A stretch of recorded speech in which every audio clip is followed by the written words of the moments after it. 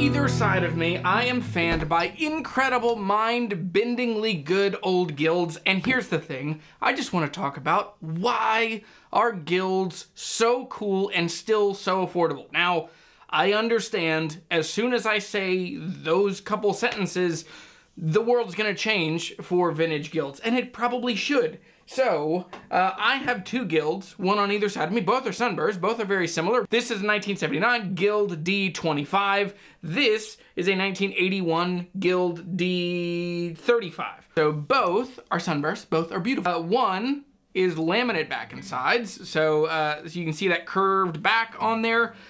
Curved back is almost always, unless it's a carved back, a curved back is almost a guarantee that the guitar is actually laminated back and sides. That doesn't actually mean a ton, and this is, people are gonna feel like this is sacrilegious. Back and sides being laminate is not the end of the world, because you just heard this guitar sounds wonderful. Now on the other side is a Guild D35, and this is all solid. So this is a solid spruce top, this is solid mahogany back and sides. Both are square shoulders, both have iconically big C-shaped Guild necks, and both sound impossibly awesome and exactly like what you would expect a Guild to sound like. Now let's talk about what does a Guild sound like.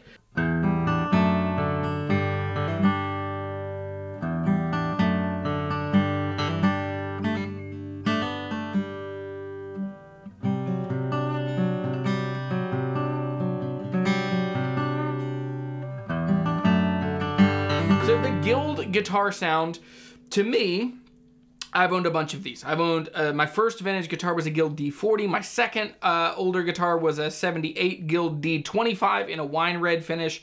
I owned an early 90s Guild D4. And now I don't know if I own Guild. Can I keep this? I have a Guild D55 I've had on loan from Guild for a couple months, and I really, really like that guitar. Now, all of them have a quintessential Guild kind of sound. I'm gonna scoot this out of the way. Now, what I mean by that is that they feel like they have a little longer scale length. They have these big C-shaped necks. You have to wrestle them. And what I love is they're not incredibly loud, but they are absolutely sweet in their tone. These are the kind of guitars that they are really an experience. You feel them, you smell them. You have to be connected to them to get a lot out of them. Now, I really, really love Guild guitars. Like I said, I've owned 5 of them probably at this point. 6, I had the M20 as well. So both of these are being lent to me from friends. Mike over here and Tom over here. Thank you guys so much for... Tom bought this at Chicago Music Exchange and shipped it to me instead of shipping it to himself. That's a good friend. This video does not happen without the support of my patron. So absolutely, thank you. Thank you, Tom, for sending this. If you want to become a patron, if you want to help this channel grow, that's one of the easiest ways to do it. When you hold the Guild experience of playing them to a Martin, they're not as loud. That's the biggest thing. Martins tend to be a little louder, a little boomier, just a little more. I mean, they are the extroverts, you know? They are the, they're the loud, confident farm boys. These guitars are more thoughtful, a little more introspective. You have to get to know them. You have to work with them more to get a lot out of them. That analogy went farther than I thought it was going to be. But as someone who's owned a bunch of Guilds, when I look at them, comparing them to Martins is really an interesting thing because your brain wants to hold them together, but they're very, very different guitars. They play very differently. The neck shapes are very different. The experience of playing them is very different. Now, comparing them to Gibson, this is one thing I've just recently started viewing them more through the lens of a Gibson style guitar, a longer scale, a jazz guitar, a square shouldered thing. To me, Guilds, D'Angelicos, Gibsons, that kind of guitar seems to live a little more closely together, and I really like them. So I think that when you play these, because they have a little longer scale length, they don't feel like that springy, bouncy thing that a J45 does, but with these guitars, they are ultimately, they open up your right hand. So these are incredibly fun guitars to play. Now, some of the quick comparisons, this isn't a comparison video, but it is interesting just talking about these two guitars. Like I said, laminate back and sides on the D25, solid back and sides on the D35. Both are Sunburst, but the Sunburst is very different. So the Sunburst on this doesn't quite come up over the shoulders. It ends around the sound hole. This is more of a teardrop. This is more, I don't know what you would call this. I mean, it's more similar to a two-tone, where this one, I mean, they're both still two-tone, but with this, you can see that the sunburst definitely comes up above the sound hole, above the pick guard. You kind of lose some of the definition of the pick guard on the D25. They've aged differently, and so this one is a little darker even in the center, where this one is maintained a little more yellow, a little more golden color. Both are Sitka spruce tops.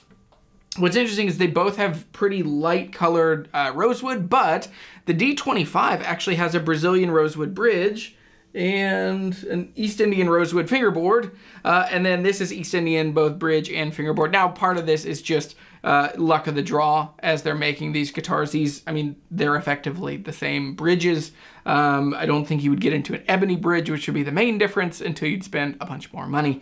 Both of these guitars are a 25.5-inch scale length, so they're long. Actually, they might be 25 and 5/8. I'll double check on the scale length and put the scale length in here. Very cool guitars. They're incredibly playable.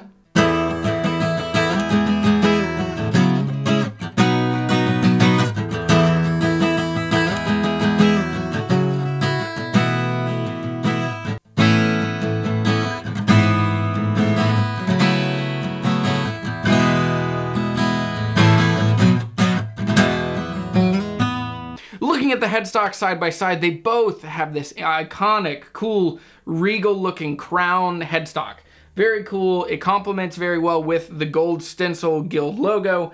In addition to that, both have similar style tuners, but the tuners are quite different on these two. On the D25, they're open gear tuners, and they're a little more rounded. I mean, they're very round. So these are comfortable. Now, one thing that I did have to do is both of these tuners were very dry. I had to put just a drop of oil on each of these gears. As soon as I did, they came back to life and they tuned very well. And so they're all happy and sorted. Now on the D35, these tuners, they're very angular. The buttons themselves are very cool. They look Grover-ish, because some of the old Guilds, especially the D55s and the F55s, would have had the, what do they call those? The Imperial buttons, the 3-step. They're very, very cool buttons. Now these don't have that, but they do have, they're somewhere between a tulip and just a totally different shape from Kluson. These are not Klusons, but they're very cool tuners. But they are pokey. They're angular. They have some hard edges on them, so they're not incredibly comfortable to tune with, but they seem to work really well. They have covers on them. They're open gears underneath the covers, but the covers are incredibly cool and Art Deco.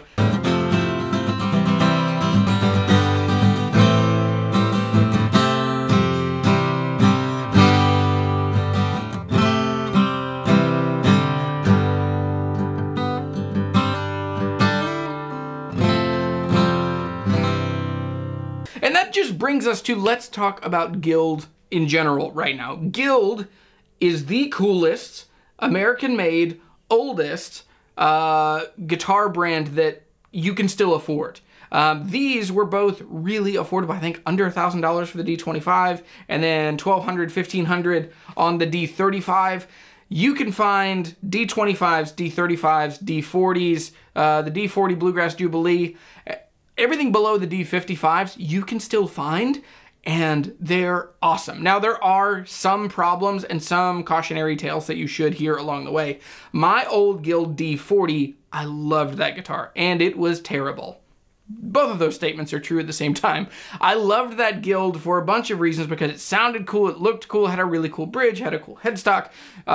Guild is just a unique third, fourth option. You will not show up and have another person show up with a Guild, usually. Actually, that's not true anymore. Myself, when I show up with the Guild D55, and then a couple other worship guys at the church that I go to, and then a church that our church planted, all old Guild guys, which is interesting and cool. But you don't usually show up and see another Guild. They're really unique. Now, my Guild needed a neck reset. Most old Guilds, most old guitars will need a neck reset, but because of the construction, and do these have it? They don't. Okay, these you should be able to get away with it.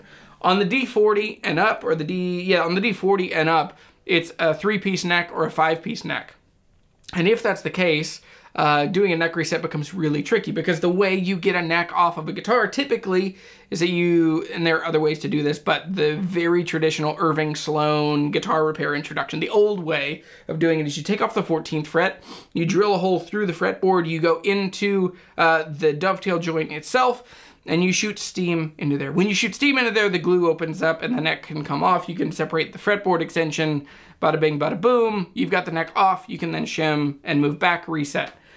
But if you have a 3-piece or a 5-piece neck and you're shooting steam in there, the same glue that holds that dovetail joint together is the same glue that holds the neck itself together. So it gets tricky, and so sometimes, a lot of times, just people won't want to do that kind of neck reset on it. That's what happened to mine. So in the end, I just had to live with a guitar that was kind of hard to play. And so that's why when I was playing these, I wanted to show you the action. I wanted to show you playing things up higher. I want to show you the intonation. Yeah, that's the closing thoughts on this. Guild guitars are amazing. And the new ones are incredible. Let me grab, that's how I'll close. Okay, I'll play the new D55 and show you, even though Guild has been owned by a bunch of different companies, their DNA has lived throughout, whether they were in Hoboken, whether they were in Westerly, Rhode Island, whether they were in Connecticut, whether they were in Montana, whether they were in Tacoma. I don't know if they were ever in Montana. Anyway, but Tacoma, Southern California, and now with their home with Cordoba in Southern California, the DNA has remained. They're incredibly cool guitars, and I think right now you can find the older, cooler ones for not crazy money, and I think we're all going to look back in a couple years and wish that we would have bought up these kinds of guitars. They're incredibly cool. Yeah, if you need help finding a guitar, a couple resources. If you need help finding a guitar, the first thing you should do is buy the buyer's guide. This is one of the most helpful resources I have currently that will help you find the right guitar for you, that will help you buy and sell and find guitars and start cultivating the skill set that you need to be a guitar hunter. There are more resources coming. I'm working on a full class on how to buy the right guitar. And so that's coming, but until then, check this thing out. You also, if you want advice from me, my website now offers on the contact page, jeremytheguitarhunter.com/contact.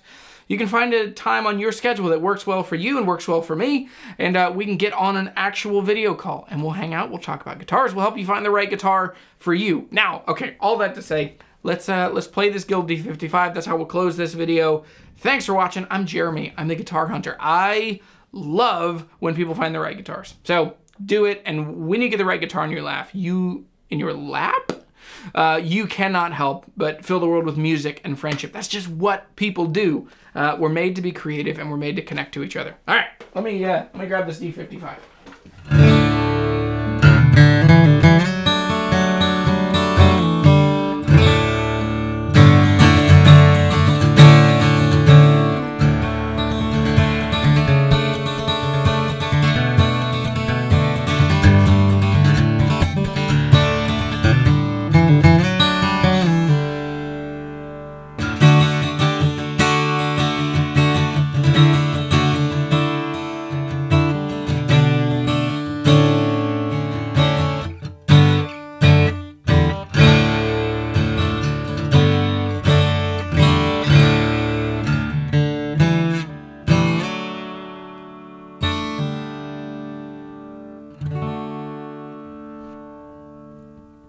One of the biggest feats that these guys with Cordoba have done is they have caught the lightning that is in these old Guilds. That's amazing. I don't know how they did that. I don't know. See you later.